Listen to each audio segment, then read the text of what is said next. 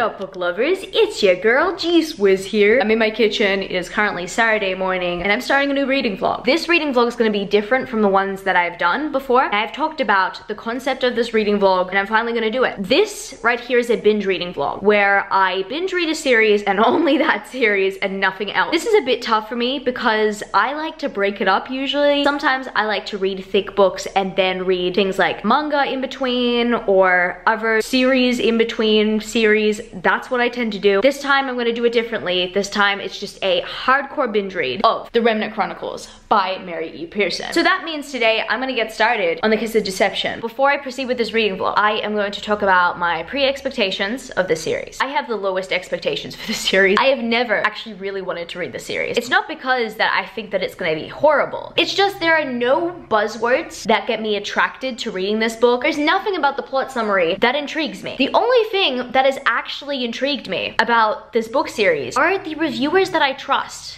who love this series. And to me, it just seems like a generic YA fantasy by the way that it has been described. What I do know is that this year I've been surprised by so many different YA fantasies, usually new releases, because some of them are bringing something fresh and unique to the table while also having the nostalgic feeling of young adult fantasy. With the Remnant Chronicles and the way that it has been described, I don't really see its uniqueness. When I look at my bookshelves, I never think to myself, that seems like something different, I'm gonna pick that up. What I do know is that people keep on saying that they've been blown by the book because it has a twist. So what I do know is that there's a twist in this book. I'm gonna be anticipating it the entire time. And I don't even know why this book series is a trilogy. Like, I don't know the premise of the entire trilogy. I just know the premise of the first book. This being said, I am so happy that I've entered this because if I end up really liking this series, you all will know how surprised I will be. This series is like 3 thick sons. I love my thick boys. It's Saturday. Literally just gotten out of bed. I literally just got changed. Camilo has just literally left for work. So today I will be filming my 7 on Sunday and then I will be probably editing it this weekend. This weekend is also Father's Day. Just remembered I'm having a dinner. And it's not even just Father's Day dinner. It's Camilo's graduation dinner. He just graduated with a bachelor in 3D animation. Babe, I love you and I'm so proud of you. And there's a lot going on this week as usual because I work full time. I have to stick to my challenge. So let's challenge myself to do this.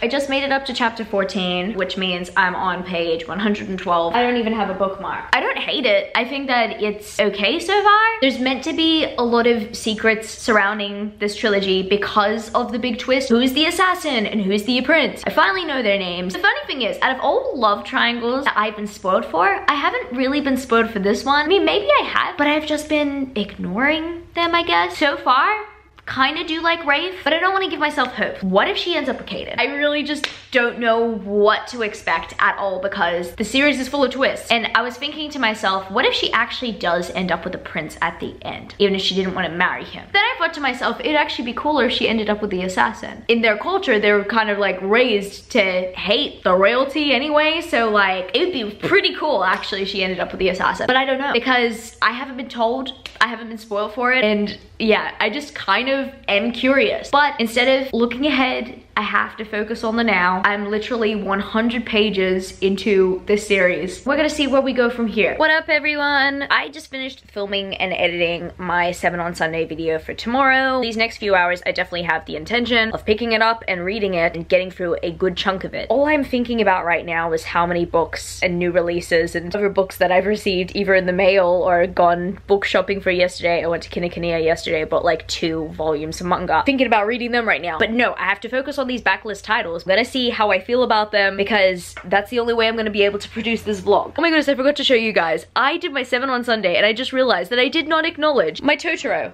I have a son. I bought him for Camilo. Isn't he cute? Also, speaking about couples gifts, Camilo bought me those peas in a pod and I'm just obsessed with them. I love them. Just look at them. Enough swooning. Time to get some reading done.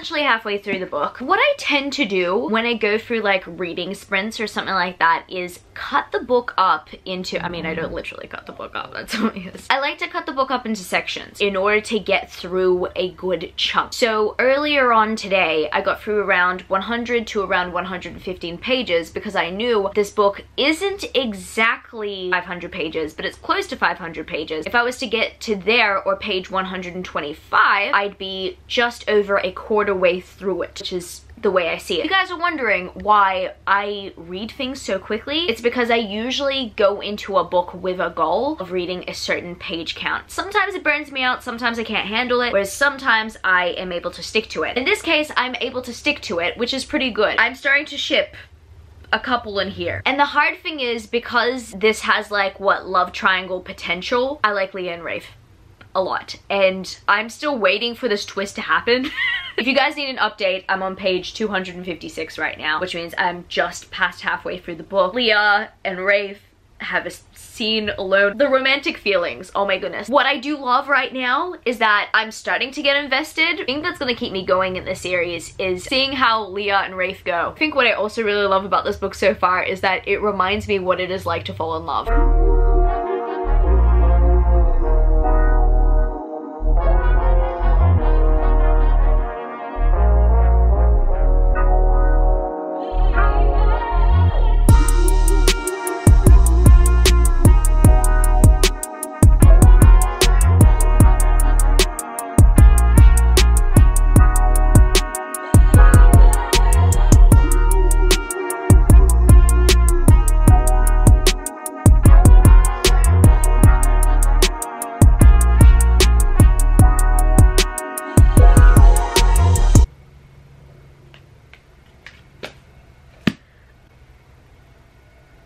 Oh my god, I'm an emotional mess. Wow,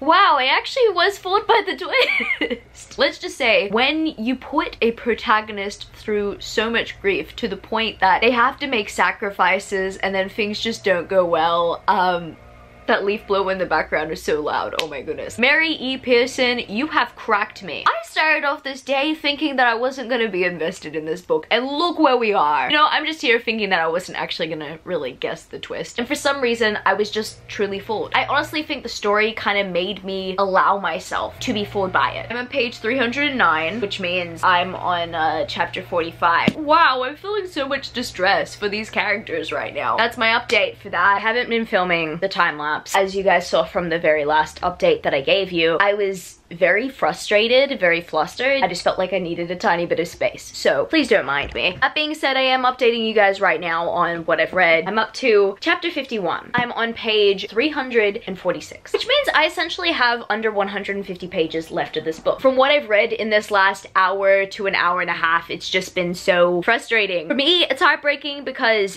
I'm the type of person who is empathetic when it comes to the characters if I can get behind them and if I can relate to them, and one of these characters just stole my heart over time in this book, and like, I love them. I did mention this earlier. It's like re-experiencing the bittersweet feeling of falling in love. That's how I feel with one of the characters. And what I hate so much at the moment is that that one specific character in this point of the story is getting the shortest chapters ever. And I need more. I need more from his perspective, because as much as it's good to get like Leah's perspective and what has been going on at the moment, even though it's horrific, I just want to hear his voice, you know? All you people who've loved the Remnant Chronicles all along must be laughing so much right now.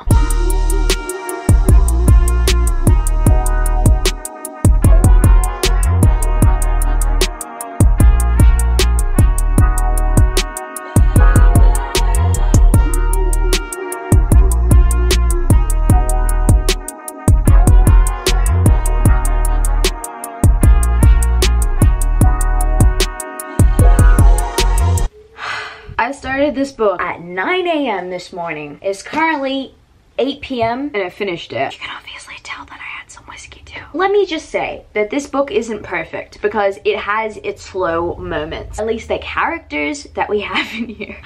I mean, one character that I love in particular.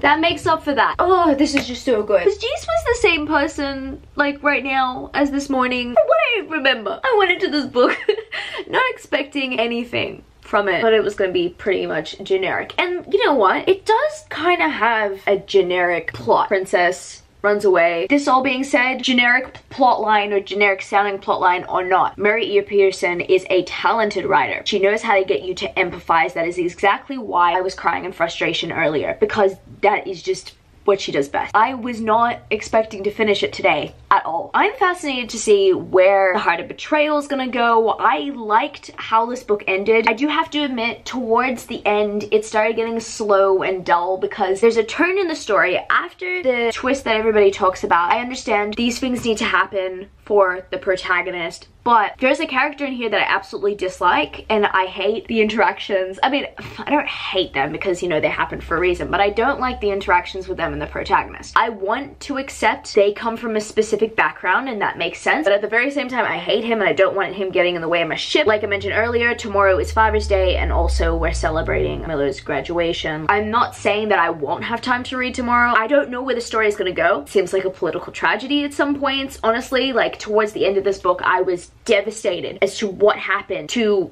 someone who I actually wanted to get to know even more. Thinking about it, running away from a wedding has its consequences in the royal worlds of fantasy. I mean, I don't blame our protagonist Leah. I mean, I could have, but when I really think about it, I don't think that she's meant to be blamed at all. I mean, when you've got to be arranged to marry someone that you don't even know, like, I understand. But unfortunately, that comes with consequences. It comes with ramifications. I think the next few books, we're gonna be dealing with that. Top of the morning to ya. So, it's Sunday, meaning it's Father's Day. And this morning, I spent time with my dad watching online church because that's what he requested of me today. Today, I will probably be going out with my family. That being said, I'm gonna get something read today. Not a complete book because I don't have the time today. I am going to continue reading Heart of Betrayal. You guys might be thinking, G-Swizz, continue reading Heart of Betrayal? I read like 2 chapters yesterday night and I forgot to bookmark them. I mean, it's not really a big deal. I'm only on like page 20. Man, I want someone to block Caden so bad. I mean, Caden ain't all that bad. People do feel sympathetic for him, but no, I'm Team Rafe all the way. What I'm gonna do is probably get dressed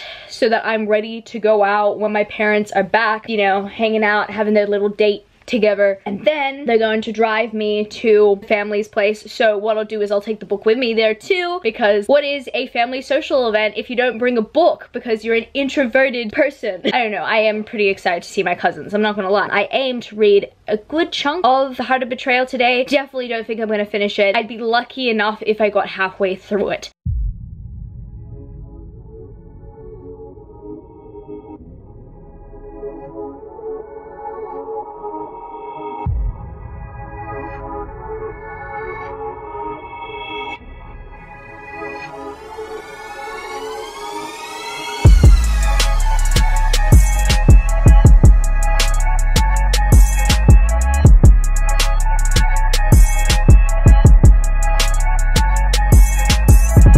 Few hours since I updated you guys, and I just wanted to let you know that I am on page 169.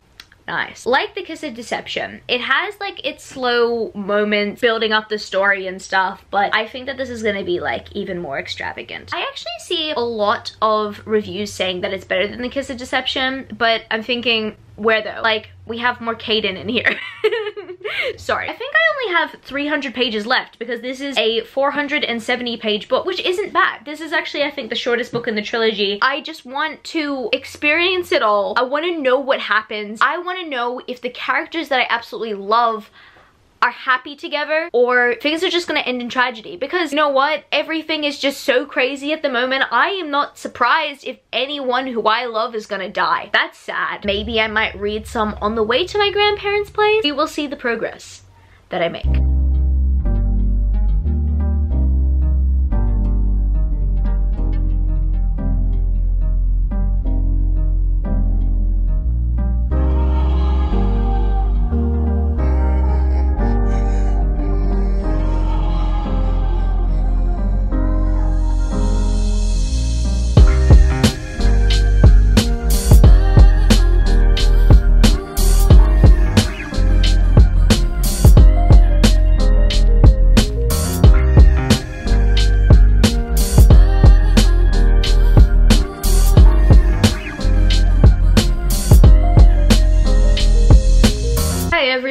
It is currently Sunday afternoon slash evening. I read 30 pages since the last time I saw you guys, but I'm still kind of craving reading it. But then again, festivities are happening, so I'm not gonna sit down and read. I am going to celebrate. This is my failed congratulations sign for Camilla's graduation. Hey, it's gonna be good, just really poorly decorated. I didn't read for the rest of the night because we celebrated, we partied, and also I was just tired of reading because I was either going to finish that book yesterday night and spend all the time with it, or I was going to take a break. What I'm planning to do is finish the book. What I know for sure is that on my commute, I can easily get around between 150 pages to 200 pages because that's how long my commute goes, which means that's the majority of the book anyway. I kind of do expect to finish this book unless, of course, something pops up with work and I can't make that decision. I just have to work, you know? You guys will see what happens.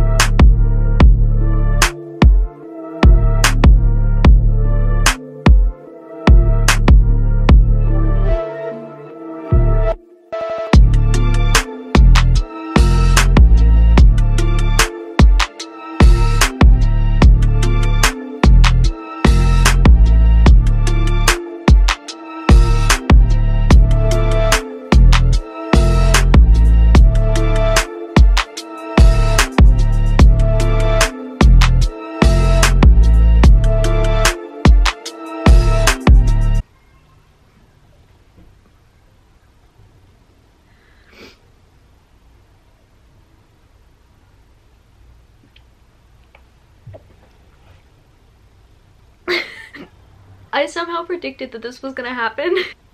Dang it, why? Why? Oh my god, okay, I have to keep reading.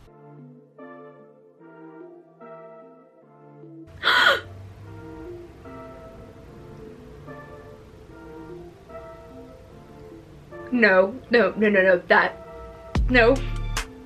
no, no.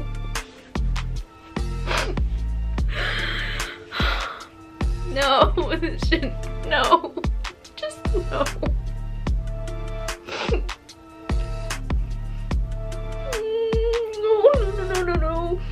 No. No.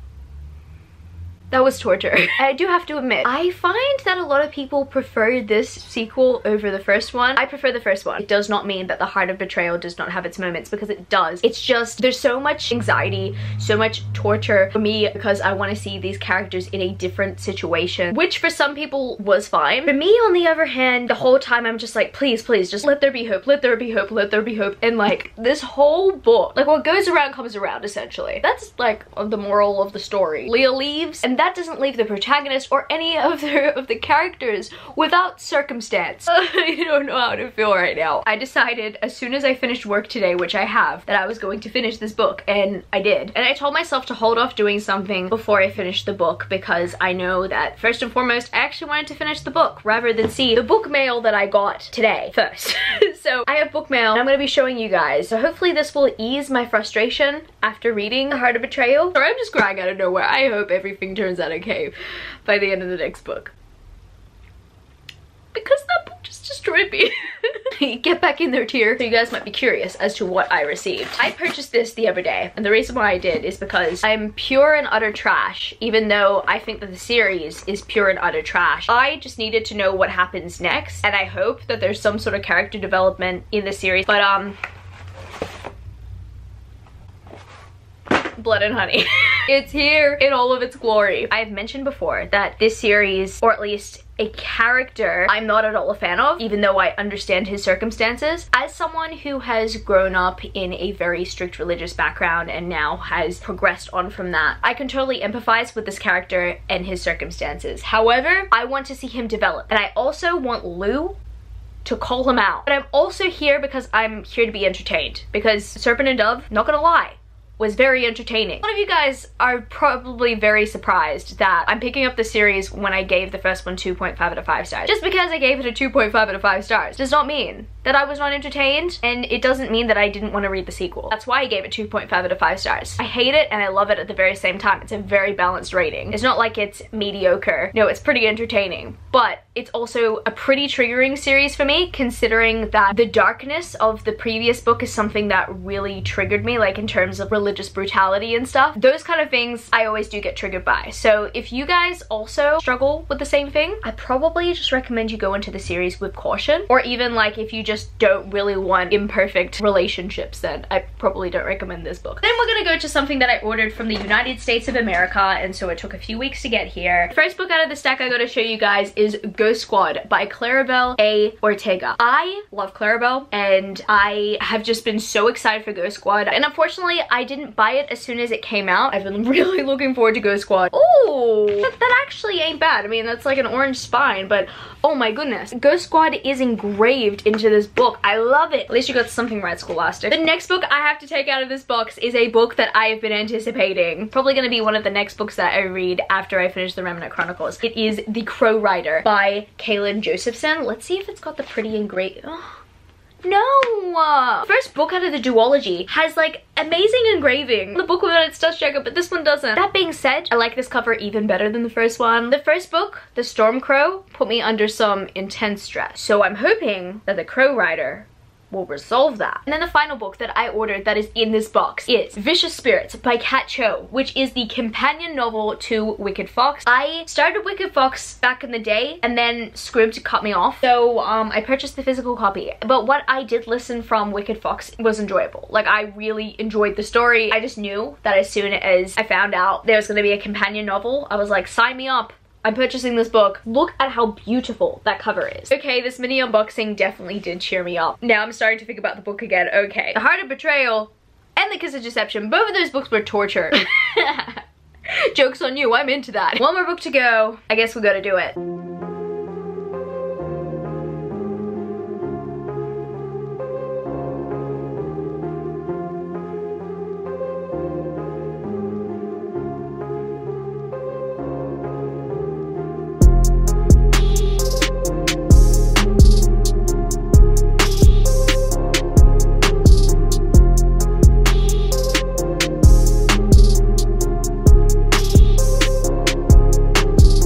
I've gotten up to page 103, which is not really too much of a dent because it's like a 700-page book. It definitely does have like the little slow start to a good old Remnant Chronicles book. It has answered a few questions I had, and I feel like this book, because there are so many questions that you are asking throughout the trilogy, needs to answer all of them. If you're gonna finish a trilogy like this, there's good reason for the last book to be thick. What up, book lovers? It is Tuesday, and did I read anything else besides what I vlogged? No, I haven't. My goal is to get halfway through this book, but even better goal is to get probably up to page 400. It's really hard not to consume this book all at once. Like, all I wanted to do was read it yesterday night, but at the very same time I spent time with Kimberly and we watched Dark on Netflix. Highly recommend that show if you haven't watched it yet. That was a good way to get my mind off of this book, because this book or this series is binge-worthy material. I don't have that much time, so I've just got to get ready and then leave the house, and I will take you along with me.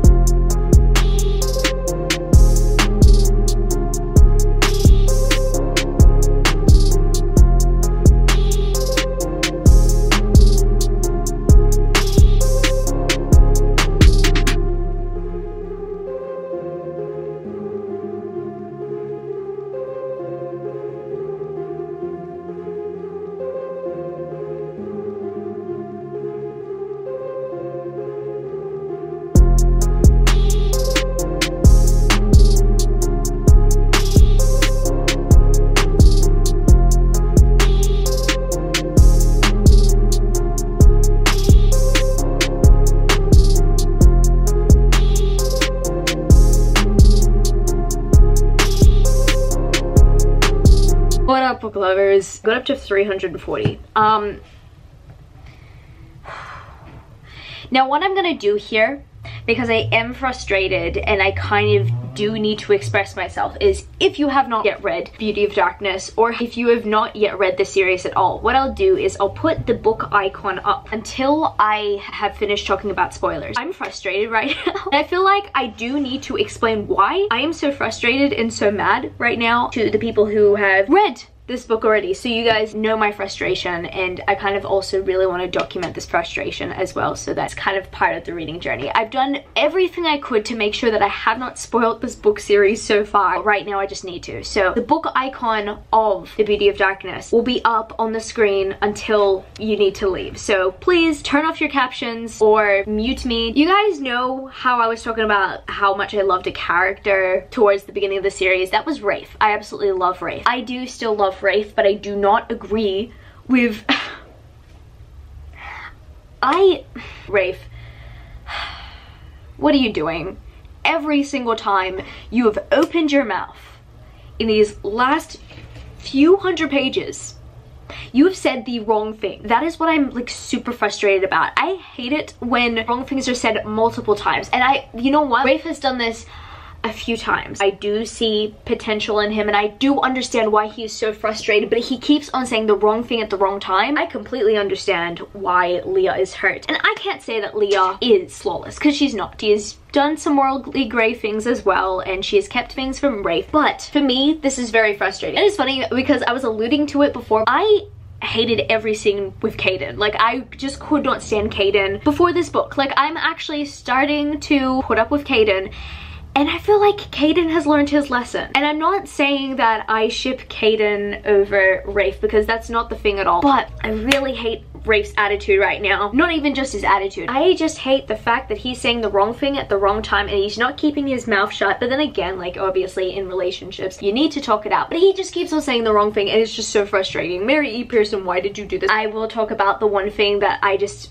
cannot get past, and obviously it's the part that Leah cannot get past. The fact that he kind of like rubbed Aster's death in her face. Like, that's just like, I hate that. I really hate that so much. As a partner, or as a supportive partner, you'd know what would hit hard. And I think that he was doing this just to protect her. Obviously he was doing all of this to protect her, and he did not want to have to go through the grief of losing her. I get that, but he did it in such a hurtful way. I don't think Rafe is perfect. Leah's not perfect. Caden's definitely not perfect. But Caden is showing us a good side of him now. I think that's the very cool thing about this story. Every single one of these characters, even though some of them know right from wrong, all of them are flawed. All of them will betray each other, because, I mean, deception, betrayal, darkness, the whole trilogy is about it, and it's not afraid to hurt anyone. I'm at the point of Beauty of Darkness where I am just frustrated. I'll see if I continue on any more tonight. I know that my goal was to get to page like 400, and that might happen tonight, but also there's a reading vlog that I still haven't edited yet, and that was my reading vlog from like last week or the week before. I think I just gotta do some editing right now, just try to ease my feelings going into the rest of the Beauty of Darkness, because it's a tough one so far. It really is. I think once we got to page 150 to like 200, that's when things started to get really tough for me. These characters just need to chill, and so do I. So I'm just gonna take a break from it so I can chill, and then we'll see where we go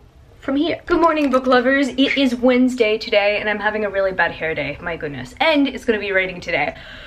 Here's the deal. I got up this morning, I read 100 pages. I know that I have a mission to finish this book today, because I know that this work day is probably going to be very busy, but at the very same time, I want the whole day to just be able to soak in the last parts of this book, so that I will have enough space between today and tomorrow before I start my next read. If I read a little bit tomorrow and then potentially want to go on to a next book, I'm not even gonna know what I'm gonna be able to do with my life. I at least want to finish this book today, so that tonight I can just breathe, I can just process the finale and see how I go. This technically means that I have around 300-ish pages left. My plan was to read 100 pages before my commute, then on my commute read 100 pages, on my commute back read another 100 pages, and then at home read the final 100 pages. So let's see if I'm gonna make it happen.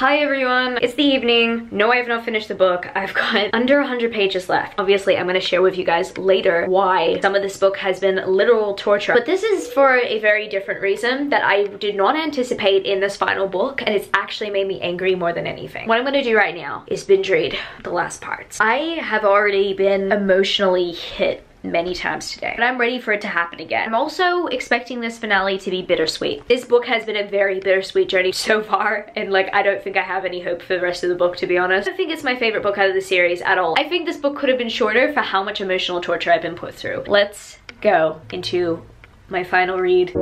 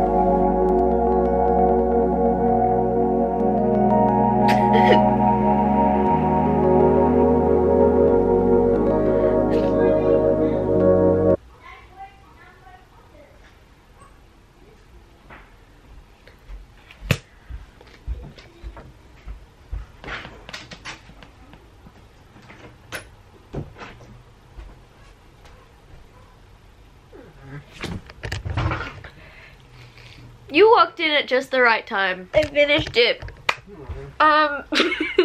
You have to get it from the middle, babe. Yes. So I'm never going to emotionally recover from that at all. Oh, what happened? I told you I finished the book.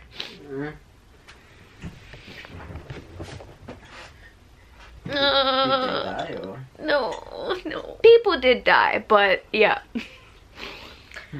Oh my god. I need to get my thoughts together, so I'm going to recap how I feel, how I can sum it up in this next clip right here, because right now I don't think I'm able to emotionally function in a way where I can. Okay, is this thing on? What's up, book lovers? It's G-Swizz here a month later, and the reason why I'm here a month later after I filmed that footage is because the whole reading of the Remnant Chronicles experience was so emotionally taxing for me that I could not handle editing that video for a very long time, and I'd have to do it in intervals. Also, the last clip that I filmed for this video was more of an angry slash emotional thing. Another explanation for why I was so emotional, even though the book did really get me, was because I took a few days off my hormonal pill at the time. Obviously, I'm not necessarily saying my emotions were bad or abnormal or anything like that, because it's good to show emotion and it's good to feel empathy when it comes to books. So I'm not saying that it's bad too, but I was very emotional at that time and kind of also very depressed while reading it because I did miss a few days on the pill. This being said, I've cut out many times of me mentioning how much I love the Remnant Chronicles while reading this series. You have no idea how much I was raving about it until the final book. So I've cut that out of the vlog. Now, this is a full-on spoiler section. So if you watched up to this point and skipped all the spoilers because you did not want to be spoiled for the series, I will be spoiling the series now and giving an overall review. Let me just say before you go, do I recommend the series?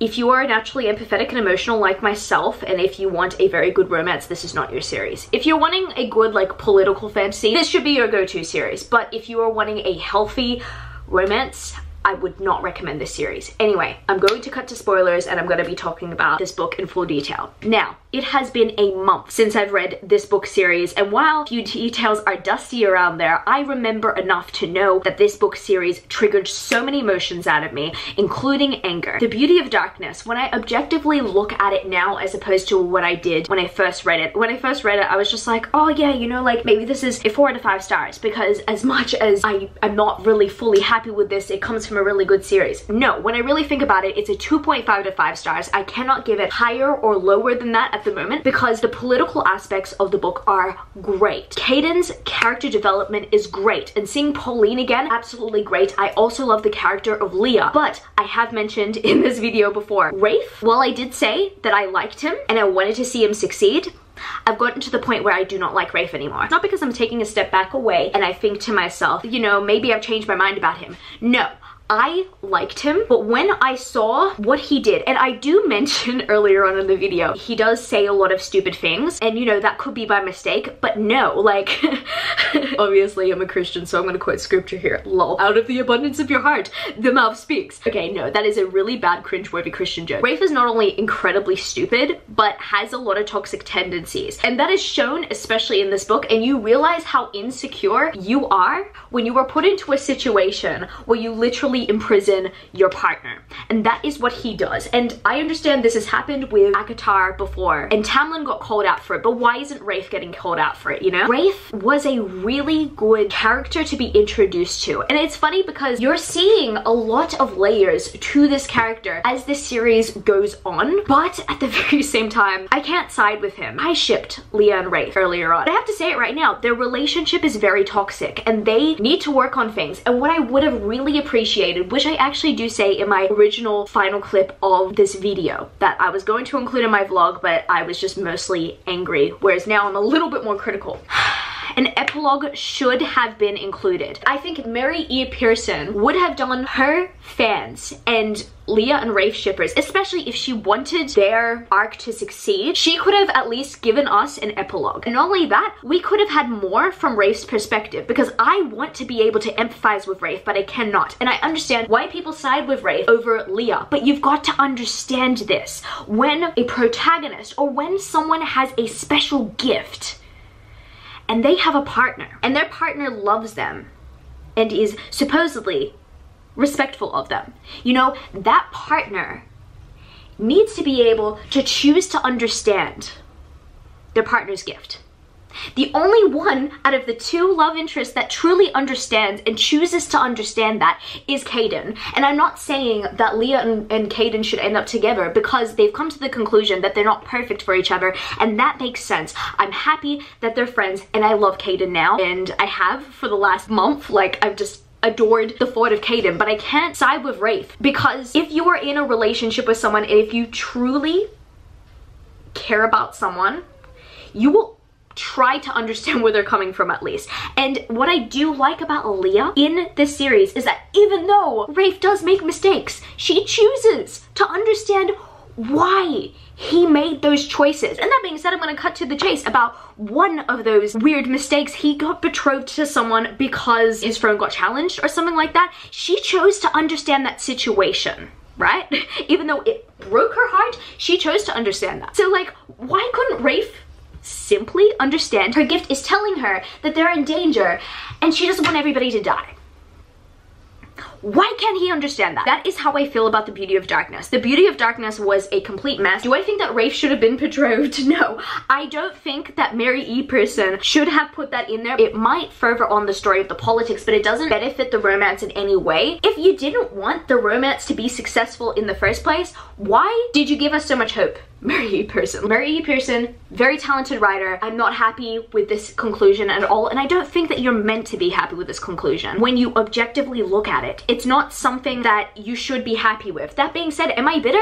Yes. There are so many other fantasy romances that are so much more healthy, and I actually read the Seven Realms series after the series, and I recommend the Seven Realms series a lot more than I recommend the Remnant Chronicles. And also, I'm currently reading the Air Awakened series by Elise Kova, which is another amazing fantasy romance series. I also recommend that, but would I recommend the Remnant Chronicles, or would I even say that the romance is healthy in the Remnant Chronicles? No, it's not. It really is not. And it's funny because I started off this series with low expectations. I ended up loving the series in the middle of reading it, and then the Beauty of Darkness just destroyed everything. The title of this video is essentially The Remnant Chronicles destroyed me. It destroyed me for other fantasy romances, I'm going to be honest, because even though I love the Seven Realms series and though I am loving Air Awakens, I, in the back of my mind, am still thinking about the Remnant Chronicles. It has scarred me. The way that it was written, like Mary E. Pearson, she's talented, these characters are so impactful to anybody who has ever come across them and who has ever really enjoyed the series, but overall,